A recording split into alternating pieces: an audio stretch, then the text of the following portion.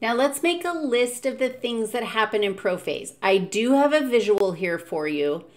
Every visual that you look at is going to represent things a little bit differently, and they're models of a process, so they're imperfect. In fact, an awesome challenge is to look at pictures and try to figure out where the image doesn't match accurate science, because none of it does. Like, you do the best you can with your art, but you're always missing some stuff. So we're going to use these imperfect images. The other thing that I think is really challenging about this is to remember that the whole thing is a cycle. We're still in the cycle. We're still in the cell cycle process. We just zoomed in and we're gonna check out what's happening in this stage. Because it's a cycle, where does it stop and where does it end?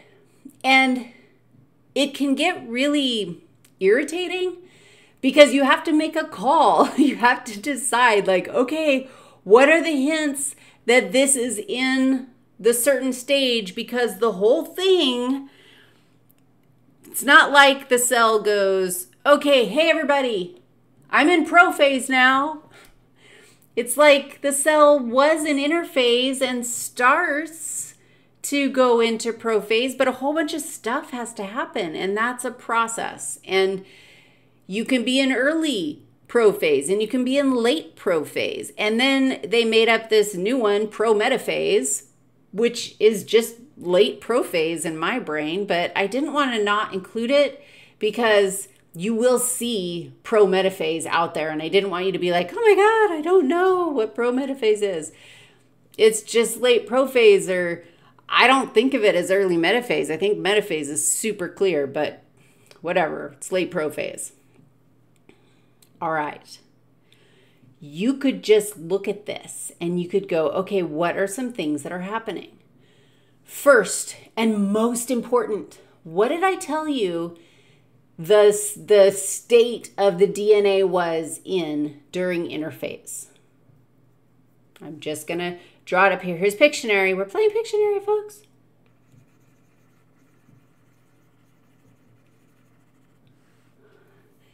Loose chromatin. All the DNA was in the form of loose chromatin during interphase. So what, is it still in the form of loose chromatin? Dude, here's an example of like, what are those dots and why are they drawing it like dots instead of a tangle? That was the artist's choice, or perhaps the technology's limitations, whatever. I definitely would draw tangle instead. But the chromosomes are condensing. That's probably the most significant and important thing that starts happening in prophase. Chromosomes condense. Oh man, I just said chromosomes. I think that it's better to say the DNA condenses. But because a chromosome is just a strand, it's either loose or tight, starts getting tight. And they start winding up and they're distinguishable. You can tell them apart. And why do we have, look, what do you notice? Each chromosome has sister chromatids. There's my centromere in the middle. And each one has sister chromatids, which means the identical copy produced during synthesis of interphase, that identical copy is still attached to it. Okay, what do you notice? Again, this is probably most valuable if we had a cell and interphase to compare in the first place. But what do you notice about the nuclear envelope? Dude, it's disappearing.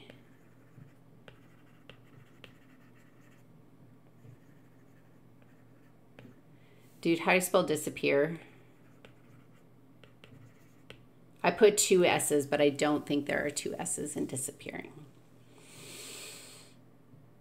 But it's disappearing. And I think this is really weird. When you think about structures that form boundaries, when they disappear, the edges are gone. So it's almost like, in a weird way, when the nuclear envelope disintegrates, the nucleus is gone. The contents of the nucleus aren't gone. So the DNA is still there. Those chromosomes are still there, but the nucleus isn't there anymore. So the chromosomes are out and they're floating around in the cytoplasm. I need to show you somebody else. This little giddy up. We get structures called centrioles. That's the orange thing. They literally look like 2 little logs that are in like right angles to each other. They're cytoskeletal parts. The centrioles, and there's 2 sets. So there's 2 centrioles, and they migrate to the poles of the cell. So they're moving to the edge or whatever across from each other, like the North Pole and the South Pole of the cell. They're moving so that they're as far apart from each other as possible in the cell. They have associated with them these what do you call these? They look like little spider legs. They have spider legs associated with them called spindle fibers. These are also just pieces of cytoskeleton, and these are important. Ultimately, the centriole and the spindle fibers, so they're all associated together. The spindle fibers are actually going to attach to the centromere of the chromosomes. Now think about that. Like, go ahead and just predict in your brain what could be happening here. These centrioles and their spindle fibers move to the poles, and those little spindle fibers are going to grow out and they're going to attach to the centromere of each chromosome. And so each chromosome is going to be attached to both sides. Interesting. Okay. I'm gonna just let you think on that. Let's see if there really is anything. Is there anything that's happened here in prometaphase that's different than prophase? It's just farther along in the process. Do you agree with that? It looks like the spindle fibers have grown out. They're starting to maybe even attach to the chromosome. The nuclear envelope is more disappeared. The DNA is all condensed into these logs, these dense logs. I don't think there's anything else that has happened, but those are really, really important things. If I think of more things, we'll add them in. Let's go look at an onion really fast, and let's see if we can find some cells that are in prophase. Okay, it's like going Easter egg hunting. I'm not kidding. I get really excited. Does that surprise you? So I'm going to zoom in here so that you can see the yellowish lines. This is an onion. So we're talking a plant cell, right? And you can see the boxes. The boxes are the cell walls.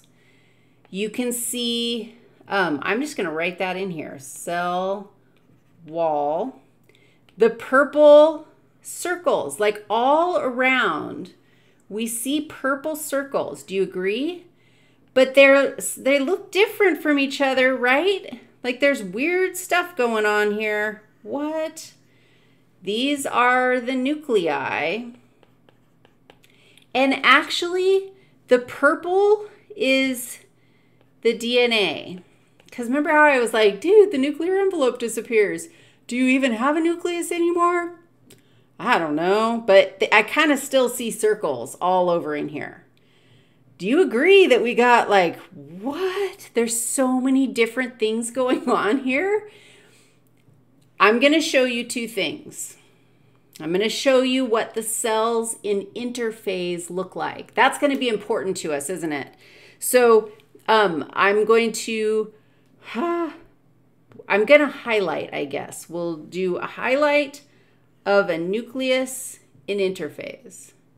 Here's another one. Here's another one. This one looks like it's probably an interphase. I'm definitely going that one's an interphase. Interphase. Interphase, interphase. I mean, what are most of these cells in? Most of them are in interphase. I'm just going to go ahead and make myself a little note right here that these are interphase. When you're looking at a slide, there are a couple things you can look for.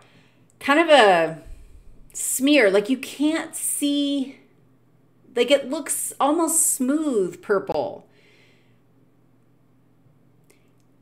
You can't see any kind of log. It doesn't look like there's any logs anywhere.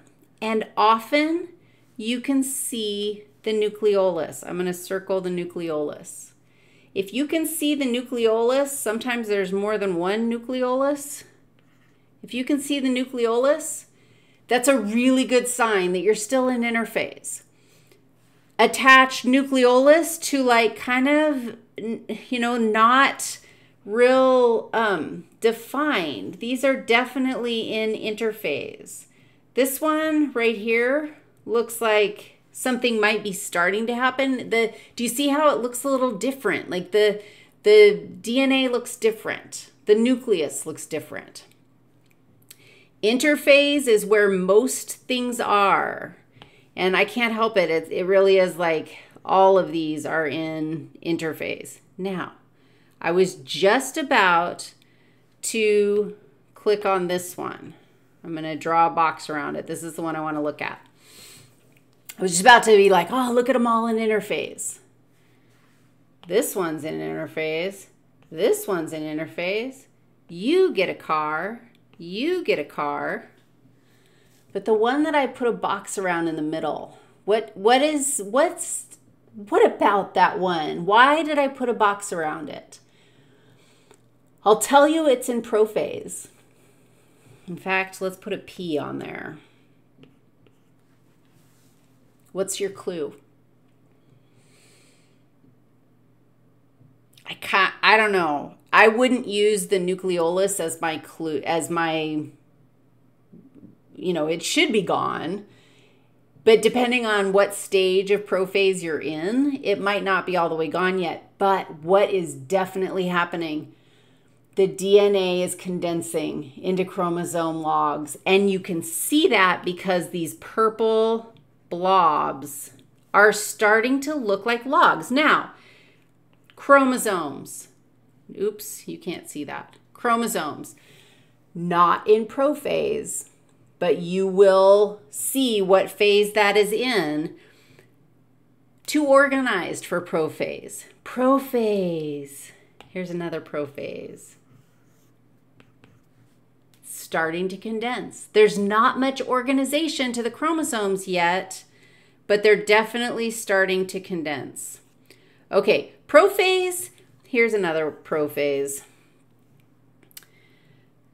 There's actually many of them, but many more in interphase. Okay, how do you feel? Like you can totally identify some of these, and it takes practice. You can do it. After we condense and get rid of our nucleus, and we went through prometaphase, because whatever. Now we're going to go to metaphase. Let's see what happens. Predict, guess what's going to happen in metaphase.